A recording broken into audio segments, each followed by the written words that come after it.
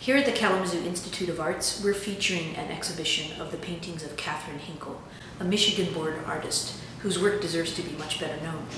In the mid-1940s, Catherine Hinkle studied at Kalamazoo College before moving to Chicago to study art at the Institute of Design.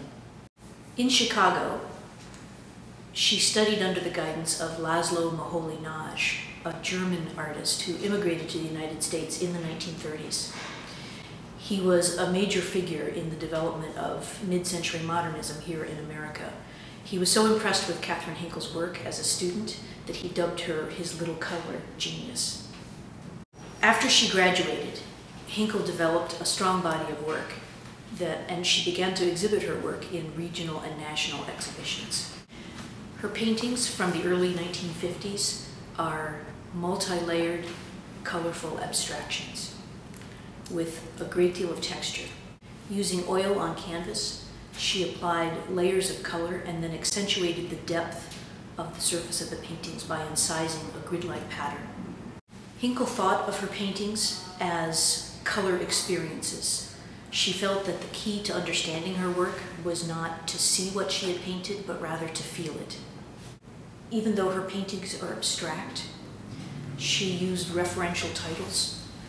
And when you look at the paintings and look at the titles, you can oftentimes see and feel what she was trying to portray through color. So, for instance, the piece behind me is called Spring, and you can see that it has violets and a spring green and yellow, and it has a very spring-like feel to it. Some of her paintings are titled with musical compositions in mind, so that they have a kind of jazz-like or syncopation involved in the surface and in the way she uses color. A significant aspect of Catherine Hinkle's work is the fact that she was developing her own abstract visual language in the early 1950s in Chicago, literally at the same time that people like Pollock and de Kooning and Klein were developing abstract expressionism in New York.